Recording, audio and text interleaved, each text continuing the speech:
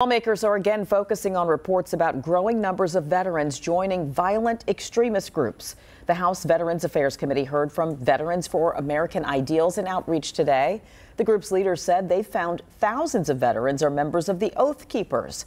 That's a far-right group linked to the January 6th attack on the U.S. Capitol. Value the leadership skills, the combat experience, and the weapons training that veterans possess.